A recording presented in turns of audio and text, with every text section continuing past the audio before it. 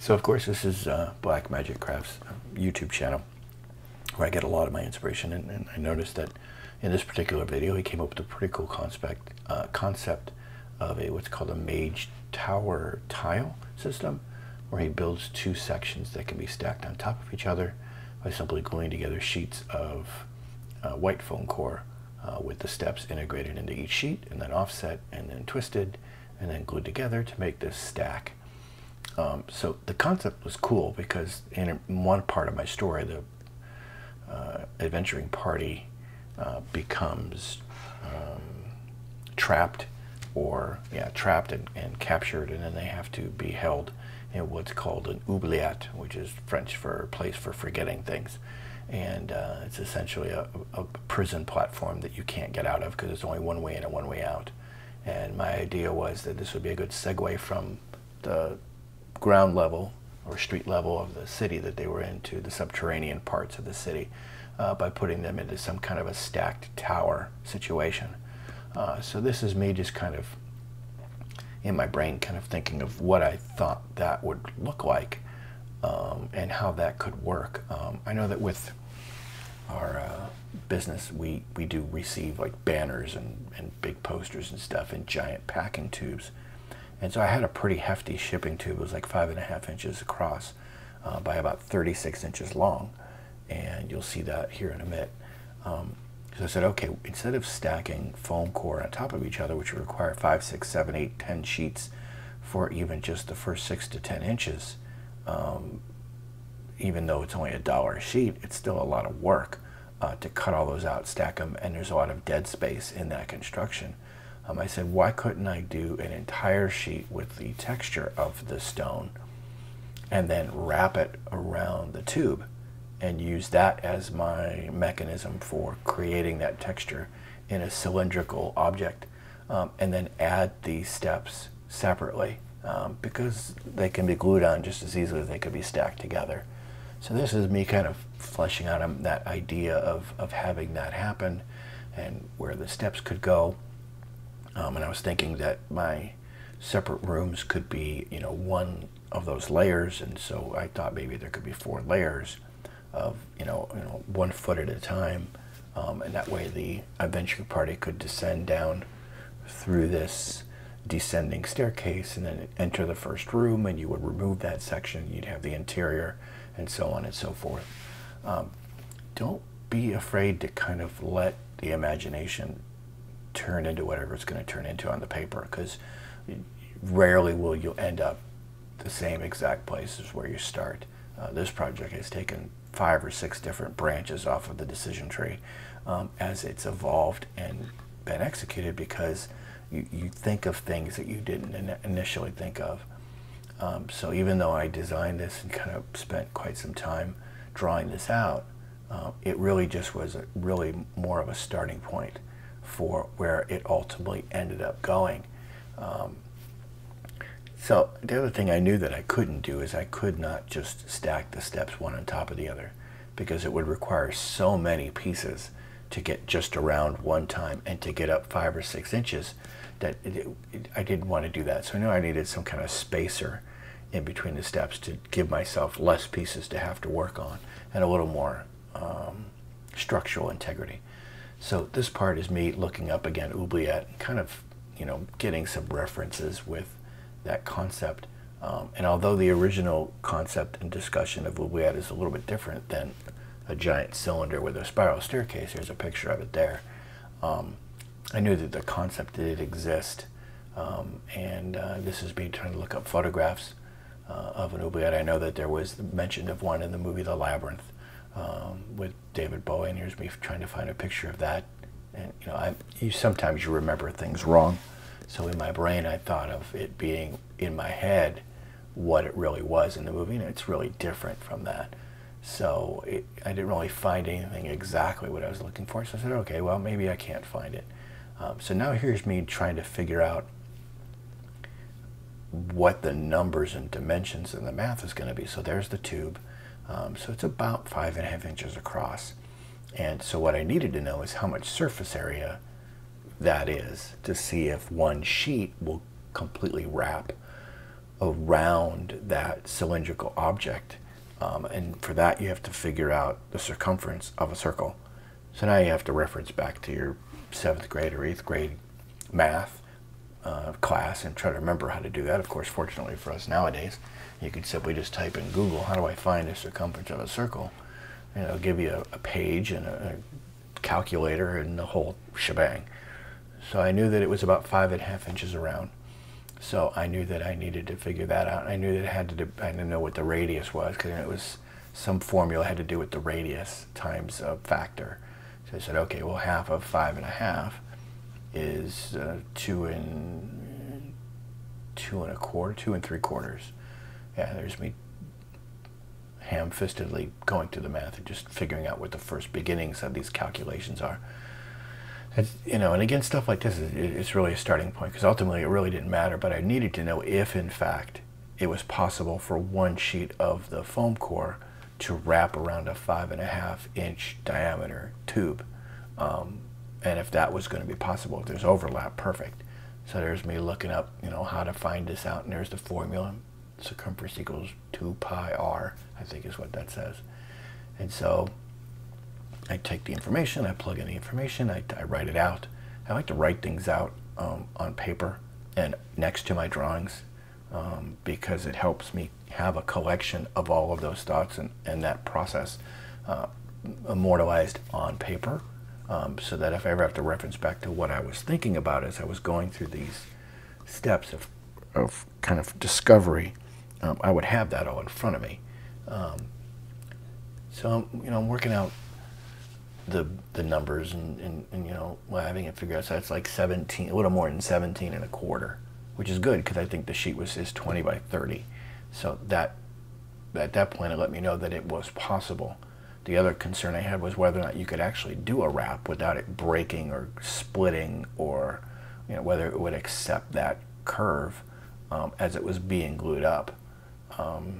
So it was me trying to figure out whether that was even something that I could do. So now I'm looking up, not sure what I'm doing at this point. Again, what you're really kind of trying to do is figure out what's possible. And a lot of this pre-planning is good, because it allows you to at least say to yourself, okay, I have $1 invested in a piece of foam core at this point. So far, this is telling me that what I can accomplish with $1 is I can make a tower with $1 and the hot glue. Obviously, a pack of those things is a couple dollars. So you kind of want to know how much into it you are, and if there's an effective savings that way in being able to use a technique like this, because you have a found material like the tube. I already had the tube. I didn't have to buy it. I already had one. I have several, but this was the widest one, and I was worried that the foam core might split if I used one that was more narrow or smaller. So I picked the largest one I could find, and then this is me trying to figure out, I guess, trying to just figure out what the total is, the total number of inches. I think, what am I doing? I'm really not sure what I'm calculating here. 117. Oh, it's me trying to get more specific with, and I don't know why I felt I needed to get more. It's 17.28 is a little more than 17.25. So this is me getting, it's 1/32 more than 17.25.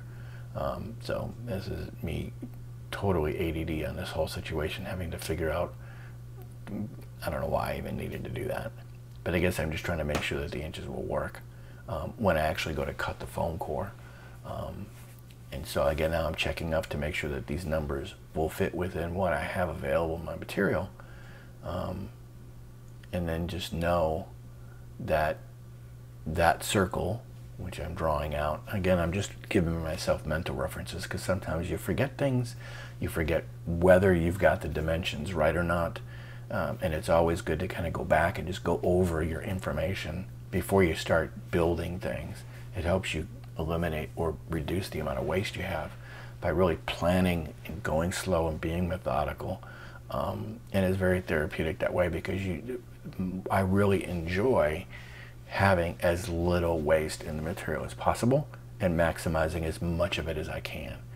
So So I got myself a white poster board, which was great because I could write a bunch of stuff on it and a bunch of dimensions on it, and it would all be permanent as I was doing this. So I took the tube and I said, okay, this is what my real circle is going to be for the actual tower. And so I knew that there was a thickness to the white foam core, so I knew that had a thickness.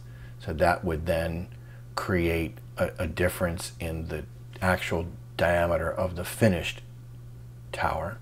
I also knew that my ruler was a little bit bigger than 1 inch wide, and a typical mini is, or the grid system is at least 1 inch to 1.25 inches. So I said, okay, how do I draw another circle around this?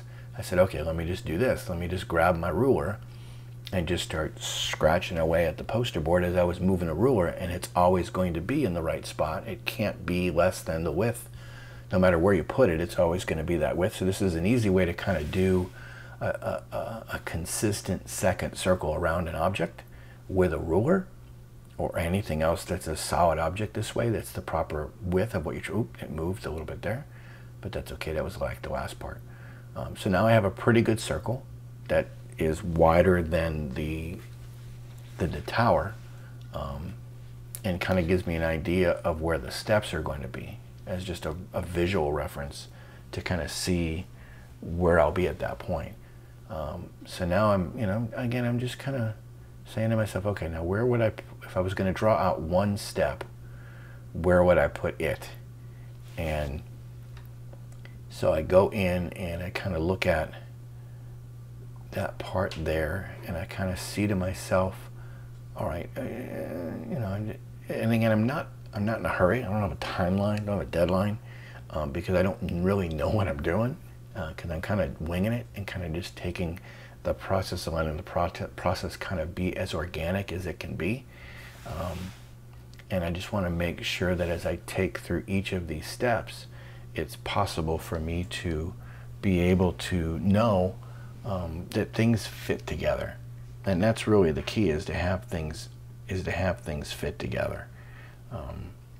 So now I'm going to say, okay, I'll take a line anywhere, and then I'll make sure that the inside diameter is at least 1 inch, so that by the time you get to the outside, you certainly have room to put some type of a miniature or object on that step. I didn't want it to be so tight that you couldn't. So I said, all right, so let me just grab at least 1 inch, and then let me figure out what the overlap's going to be, and say, okay, so if I know what the overlap is, how is that going to work? So I also then wanted here to figure out how many pieces I could get around this circle to see how many number of steps I would need. And this was kind of when I started realizing that if I didn't put a spacer between the steps, I was going to need like 1,200 of these pieces to go up 3 feet, because they're only like 1/8 of an inch thick. So as I'm sorting this out in my head, I'm saying, okay, that's a lot of work. It's a lot of steps, and they're really not necessary to have that many steps, because you're not going to touch each and every one of them as you go around. So the visual representation of that staircase does not need to be like that. So here I am, and kind of starting to figure out, okay, what would the shape of the step be, and how would that work? So I said, all right, I'm going to start there. I'm going to give myself a little overlap between one and the next, just arbitrary, random. It doesn't have to be exacting. There's no true, other than making sure that it's at least wide enough for a miniature to be there. So I said, okay, I know it needs to be at least 1 inch, so I go another 1/2 inch, I think, beyond that. And so then I try to figure out where the center of the circle is, which I really kind of didn't do that very well. I should have made an X. I should have made a crosshair and then put the tube on top of the crosshair to be more exact. But again, it doesn't matter, because at the end of the day, the shape of this step is going to be fine no matter how you do it. As long as it fits the radius of the tower, the shape and the width is, if as precise or as imprecise as you may be, it's not going to matter. It's not going to draw the eye away from the effect of seeing this visual staircase.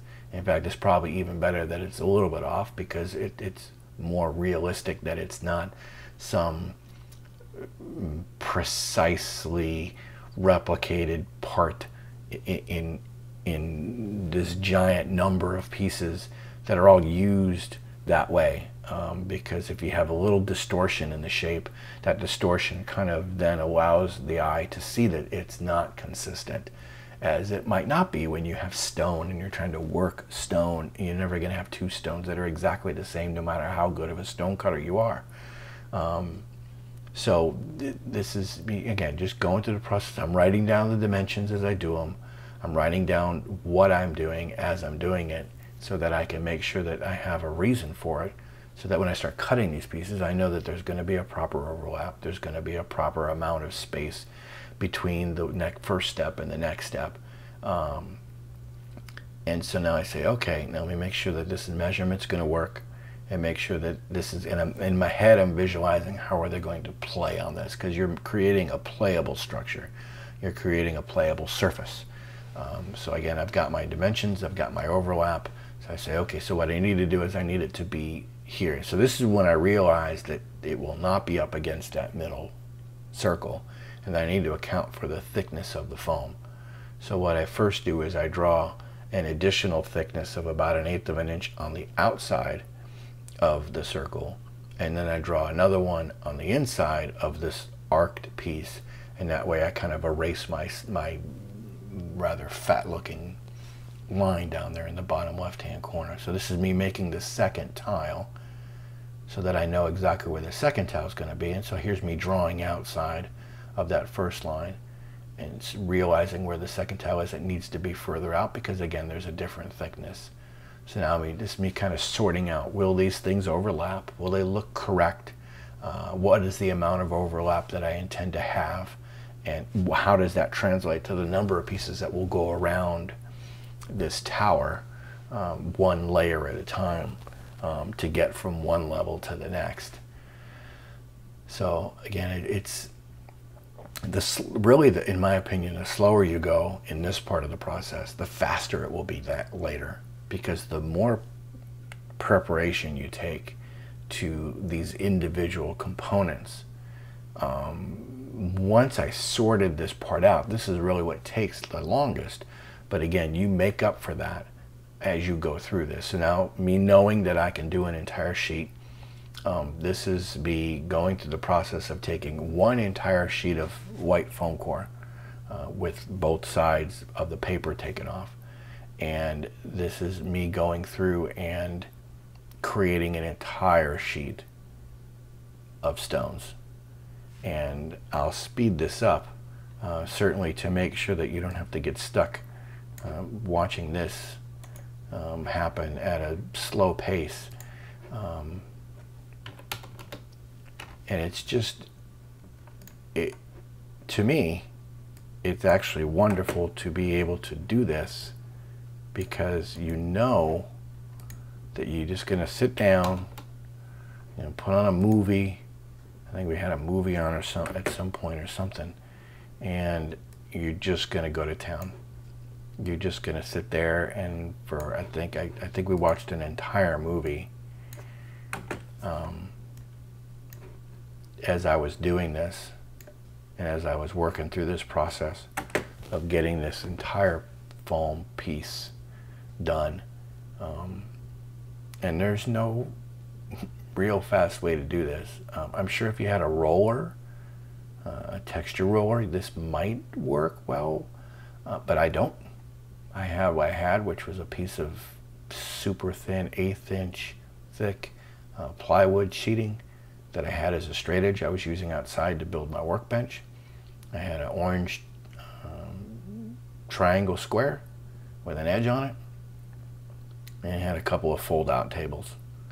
And so this was me just working it, and and just being, and I realized at this point also, this is something interesting in this texturing part of the project. I realized at some point that I needed these to not be uniform, because again, it would be distracting to the eye, in my opinion, if everything was exactly the same. So I started making these horizontal bands wider or thinner, without a lot of reason for that, maybe not quite parallel. you know, give it a little bit of a thickness on one end and a thinness on the other, so that it would. And I was thinking about the story, and I was thinking about, you know, how did this tower come to be, you know, and how long would it have taken to create, and how many different people might be working on it, and sourcing the stone, and doing the stone cutting, and then placing the stones and overseeing the project. And certainly you could imagine over the course of this giant tower, which at the scale is 1 inch equals 5 feet, so it's 36 inches, so that's 36 times, it's like, you know, 200 feet. Yeah, more than 200 feet. It would have taken a really long time, and multiple people would be in charge of this project, so there would be these layers, these stratospheric type layers of consistency in one aspect, and then another section would be only consistent in a different aspect based on the age of the project. So it's really, you kind of come up with and kind of think about the backstory of what you're building as you're doing it, from the work that you're doing. At least that's how this was for me. And I was thinking to myself, okay, you know, at this point in the build, we're more than halfway. Okay, it was a different person took over. It was a different era. You know, it was like 20 years later. And so a different type of stone was used because they ran out of one type and they had to source it from another place. And so you kind of think about those things, and it allows you to kind of backfill some of your written story and some of your writing and the content that you're needing to go with this work surface, this play surface, is coming out of the construction, the actual construction of the model, which I thought was really awesome, because you always worry that you're spending too much time building stuff and not enough time writing, or too much time writing and not enough time building stuff. And so as you're going through this and you're thinking about these things, for the sake of the realism of the model and the environment and the terrain that you're making, it naturally lends itself to be able to give you that inspiration visually, to give you kind of a mental inspiration on how you will be describing this, potentially describing this to your adventuring party when they're going through your campaign. So yeah, I think it took me, I think I did it in one day. Obviously, this is a complete shot, uninterrupted. And I'm pretty sure that I did it, we were watching a movie, and I did it, by the time I got to the end of the movie, I had the board done. So as I'm sitting there with my family and we're watching TV together, you know, I'm just moving the line and hitting the line and moving the line and hitting the line. Now, I'm not really that good at this. That mechanical pencil was not, or I think it was a regular pencil, was not always giving me a good clean indentation and a cut, but I wasn't worried about it because I didn't expect that it was going to be perfect, because it's the first time I've ever done it. You know, I have the least amount of knowledge about how to build an entire foam core board into a wall of stones on this project, because it's the first time. So now this is me going through and just drawing bricks. Not really stone, really. It's not really bricks. And this is just literally a grind. This is an absolute grind, because there's no fast way to do this. There are no shortcuts. And so this part of it is just, again, it's just one of those things where you're just, okay, I have to do this. There's no way around doing it. I've chosen this path, and there's no turning back now. So as you can see, this is, you know, it is what it is. But again, it still also gives you the opportunity at some point to start thinking about, okay, what is the story of this tower and its construction, and how are these things laid out, and how can I make this somewhat interesting with the variations of my pencil marks, which will be visually represented as individual stones on the side of this tower. So you can see that some, you know, a lot of the bands are narrower or thicker than others. So you just give yourself a way of not deliberately not making the same pattern on each band, and making sure that you have some randomness to it. I really had, it's been a long time since I've enjoyed a craft project, you know, and you don't get to really do them that often when you get older.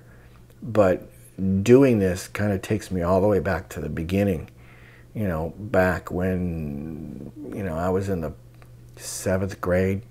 My parents had gotten divorced. My mom had gotten remarried. I had braces. I had glasses. I was a geeky kid. I was in the AV club.